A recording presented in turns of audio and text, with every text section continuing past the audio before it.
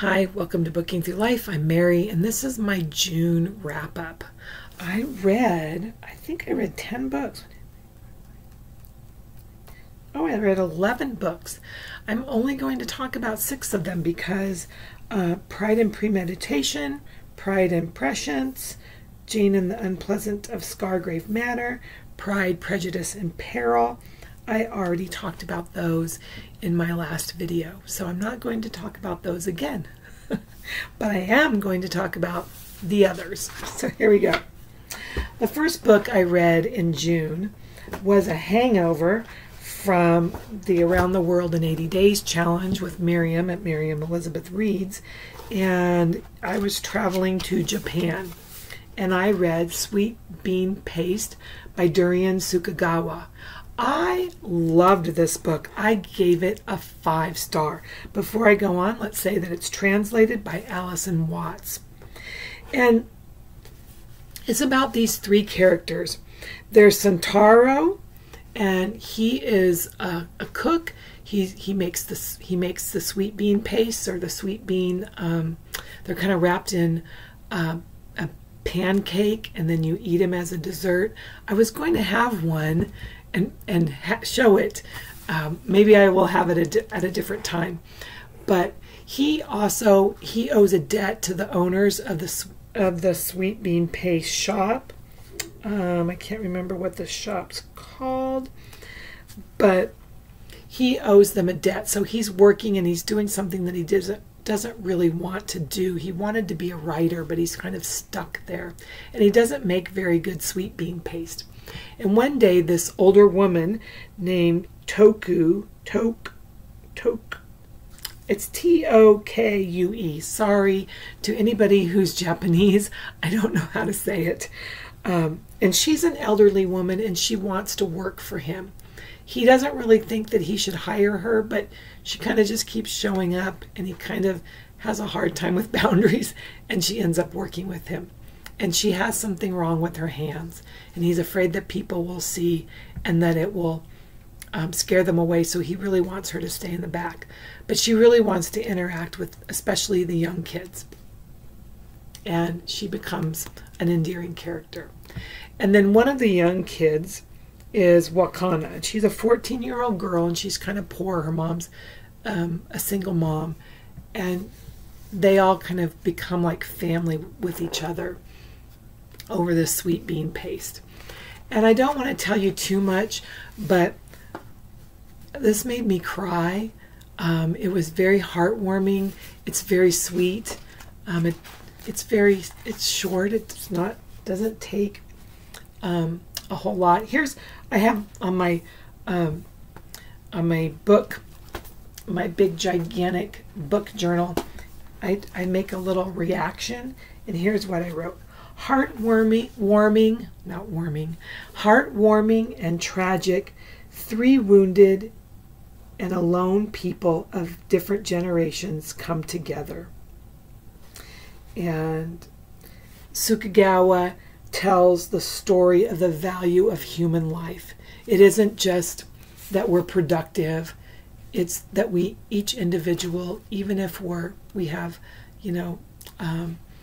hands that are disformed or disfigured, even if we have a background of debt and trouble, even if we are just a poor a poor kid in life, we all have value. And it's just very good.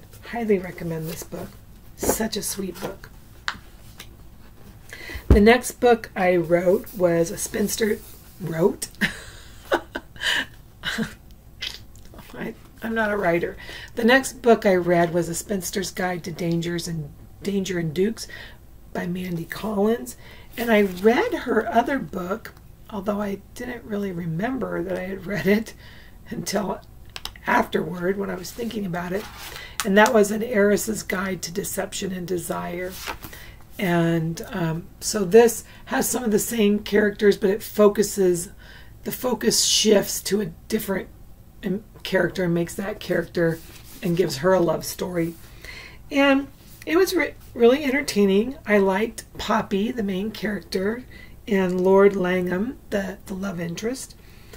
I wished it would have stayed clean. There's one open door scene. I just wish that we didn't have that. And I have that this one has young Sherlock Holmes vibes too. This is the second book I read this month that had some young Sherlock Holmes vibes. So anyway, yeah, it was cute. I gave it 3 stars. I liked it. Okay, then I read some mysteries. The next book I read was called The Painting of Sarah DeVos by Dominic Smith. And maybe I'll have a floating book cover right here because a friend of mine, did I check that out at the library? I checked that out at the library. I read this with my 2 art friends. It was the second art book that we read together in our art book club. And it was, I'd give it a 3+. It was good. It's got dual timelines. It kind of has a dual timeline and a dual timeline within one of the timelines. So what do I mean by that? So you're following I think it's 16th century, 17th century, 15th century. I don't remember. It's one of those Dutch painter, a woman, female painter. And this is not a true story. This is a novel, but the woman who's the painter, Sarah DeVos, she's kind of a conglomeration of some different female Dutch painters of that time. And it's 1637. And so she has one painting that people know of, and then they think she kind of just fell off the planet. Maybe she probably died, but they didn't know much about her. So present time doesn't know. So we're following what actually happened to her in one timeline.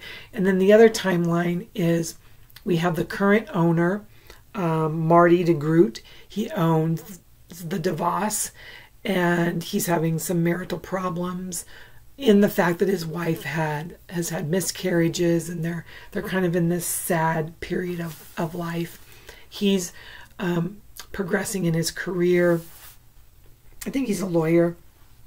And then one day he discovers that the frame isn't quite what it looks odd. It's not looking how he knows it to look, and he discovers that it's a forgery. Meanwhile, there's this Ellie, this art student, and she's been hired to make a forgery of the DeVos, and then it's stolen. And so that's in the 1950s. So you have that current 1950s timelines, but then there's also that same timeline with those people in the year 2000. So those timelines are eventually going to converge. And what happens and how Marty and Ellie meet and what happens between them, and then how it's all resolved. So it was good. It was pretty interesting. I wasn't always crazy about the writing style, but it was good enough. I liked it. If you like kind of it had an art mystery to it. And I had read another book the previous month, the art book that we read.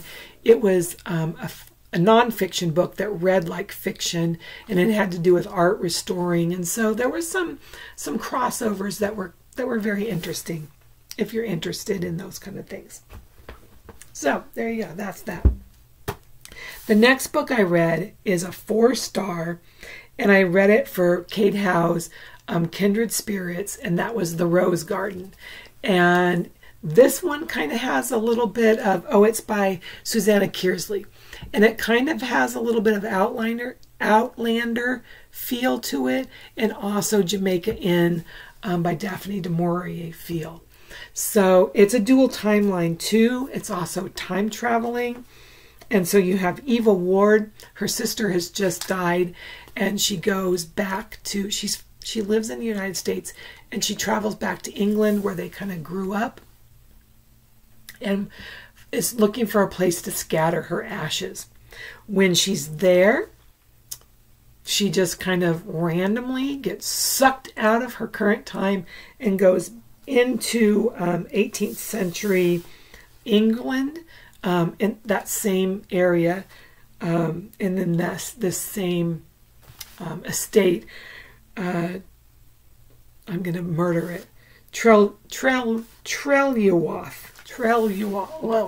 a tongue twister. Anyway, so she's got friends in the current time, and then she's got this. She meets Daniel Butler, and of course, and he's a smuggler. That's the kind of Jamaica Inn tie-in. And she's going to fall in love with him, and what's going to happen?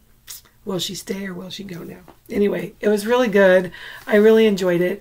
The thing that I thought, my critique of it, my negative critique of it was, I wish there was more storyline with Eva and Daniel. And you could really see more of them falling in love.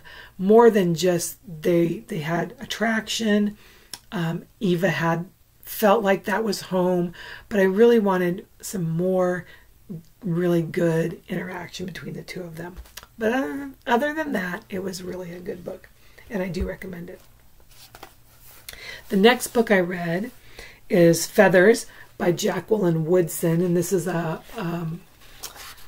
probably a middle grade book, and it's a Newbery Honor book. I read this for June for Chantel Reads All Day for her Read Your Bookshelf Challenge, and I blew it. You're supposed to read a title that had half as many letters as the book you read last month. I looked at the Spoon Stealers and said it had 15 letters, but that was the book I read for April, and it really should have been Happy Place, which would have had 5 letters. So I mispicked, but I really wanted to read this book. It's been on my bookshelf for a while, so we're going to go with the spirit of the law instead of the letter of the law, and this is the book I read. I love Jacqueline Woodson. I've read, this might be the 3rd or 4th book of hers that I read. I really love her book, Brown Girl Dreaming. It's kind of a poetry type autobiographical book. It's gorgeous. I highly recommend reading that one. This book is about Franny, and she's in the 6th grade, and her mom she finds out her mom's pregnant. Her mom has had some miscarriages before, so she needs to be really careful. Franny's really thinking about what hope means. She has a brother, Sean, who's deaf. So I love deaf characters, a book that has deaf characters, and they were portrayed very well. And they talk about some sign language, so that was really good. And Franny lives on one side of the tracks, and it kind of sounds like that's the poorer side. That's the side where African Americans more live. And on the other side of the track might be where more white people live, or more affluent folk live. And one day this boy comes, and he's light-skinned. And he doesn't feel like he's light-skinned or white, but all of the other kids definitely are saying that to him. You never learn his name, that they call him Jesus or Jesus boy. And one of the girls even wonders, Samantha, Franny's friend, begins to even wonder if he is Jesus. And so this book, without being like super in your face, this book really talks about differences and how people might want to bridge over into those other worlds, into those other places where people are different, but how that can either be scary or hard, and what do you do when you want to, and how can you see things in a different perspective. So again, very thought-provoking and very well written and very good. Love, love, love Jacqueline Woodson. And look, isn't she? She's just adorable. And I love the way she's sitting. She's up against the brick wall. It's like, what is with authors and brick walls? There was maybe Tears of Price might have been against a brick wall, but anyway, she's really super cute. I like her. I love her writing. I hope one day to read all of her books. The next book I read was The Dance Tree, and by Karen, I don't know your name, Karen, and it's covered. Let me try to find it. Karen Millwood Hargrave. And I read this for the FOMO book club. We have not discussed it yet. I did discuss it with Kat at Kat's Novel Adventures. Just a little bit. We discussed it on Instagram because we were just, I don't know, it's just very intriguing. It's very, it's just fascinating. It's based on the true story of a time in France, in 1518 in Strasbourg, and a woman, in fact, Frau Trophy, she's the first one who starts to dance, and she just danced with abandon. So the question is, was she in a religious fervor? Was she possessed? Was she so hungry that maybe she went crazy? Because it does suggest that she was probably starving. And then from that, hundreds, maybe even thousands of women start to dance. And how the Council of 21, the men who ruled that area, how they stopped it, what they thought about it, and just what happened. So, but you're basically, inside of that story, you're following a woman named Lisbeth, and she has had 12 miscarriages. And she's married to a man named Heinrich, and they're beekeepers and farmers. And Henne's sister, Nethe,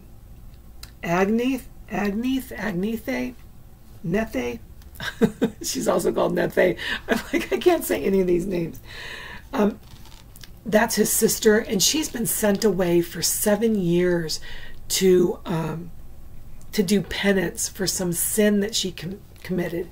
And she's sent away to like a convent in the mountain. And Lisbeth doesn't know what happened. She came on scene. Henne married her after Agneth was already doing penance. And nobody will talk to her about why she's doing penance. There's also Sophie, that's Henne and Agneth's mother, and she's kind of cruel to Lisbeth, kind of taunts her about how she was able to have these healthy babies, but Lisbeth is not able to carry a baby to term. This deals with the social injustices done to women and people of other cultures and other, I don't think we say lifestyles anymore, but people who, yeah, are just different, we'll say that. And yeah, it was very interesting. It was a hard read, very tragic, very grim, and a lot of grief in this book. I think it does end on a happy note-ish. That's all I'm going to say about it. I can't wait till we discuss it with the FOMO book club and see what other people thought about it. It was very interesting. The next book, the final book that I read for this month, was for the Janelle-a-thon, and this is a book that Janelle had recommended to me. I had found it at a used bookstore, and she had said what a great find it is because they're difficult to find. I'm hoping that I can continue reading this series. It's Evans Above by Rhys Bowen. I'm currently have been enjoying her Royal Spinus series. This one's very different. It's about a constable, and his name is Evan Evans, and he lives in this very tiny Welsh town, and the townspeople are endearing, and they're colorful. Not all of them are terribly endearing. Kind of think of the TV show Doc Martin, and you'll get that. The townsfolk are what I was hoping Louise Penny's book would have contained. More endearing, quirky characters than characters that you don't really like. But this is more of a cozy mystery than Louise Penny's is more of a straight serious mystery. And this was also very small, very readable, and just, like I said, just fun and a joy to read. There in their little town, there is there's a new inn, a very, very large monstrosity of a hotel called Everest Inn, and the townsfolk are not crazy about this inn because there's a lot of hikers, people that come up and hike their mountain and aren't really skilled enough to hike the mountain, don't really know the territory and the weather, unable to predict when they should come down off the mountain. So Constable Evan and his volunteer crew are often having to go up there and rescue people. So the manager of Everest Inn comes. It opens up with the manager coming to Evan during chapel time and saying, "There's a missing person. Please go up and find them." And he's like, "No, they probably are just hiking longer, or maybe they met a friend or whatever.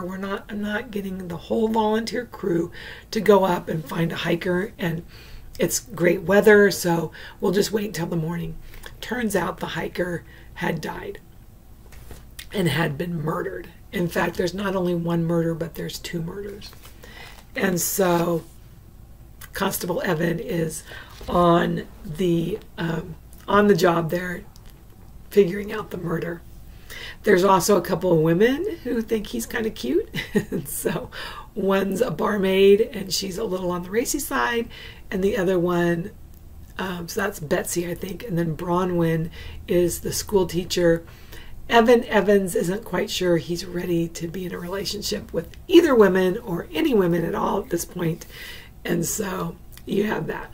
Anyway, absolutely fun, absolutely sweet, and like I said, kind of what I was hoping Louise Penny would be, a little more serious of a mystery, but yet with really sweet, quirky characters. So if I end up not sticking with Louise Penny, at least I have Constable Evans. So anyway, that's it. Those are my reads for June.